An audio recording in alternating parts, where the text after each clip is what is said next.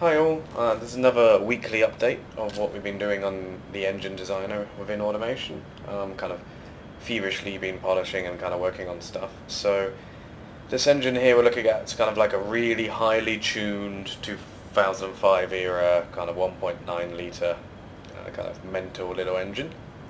One of the things we've done this week is we weren't really happy with the way that RON was dealt with, or what octane rating fuel your engine needed. So now when you design an engine, you kind of have to explicitly kind of say what fuel types you want to run the engine on, and in the full version of the game, based on kind of like where you are in the timeline, so 2000, 2005 or the 70s or whatever, when you select your various fuel types, there'll be a world map which will go, that fuel's in this region, this fuel's in that region, and stuff like that, to make you aware of what you're selecting.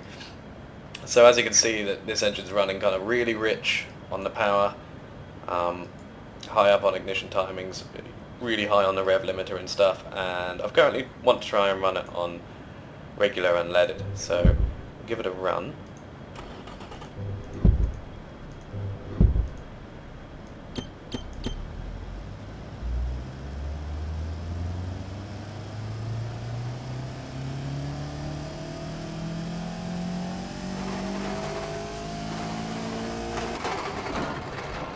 And it's knocked itself to death because it needs at least 95 RON to run, so I need to kind of put it up onto 95 RON and give it another run.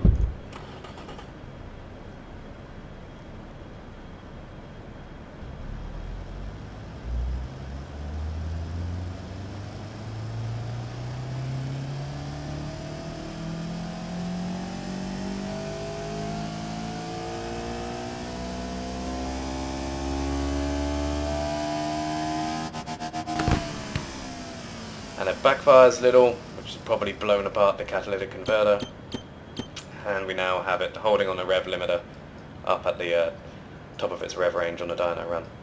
Alright, hope you enjoyed.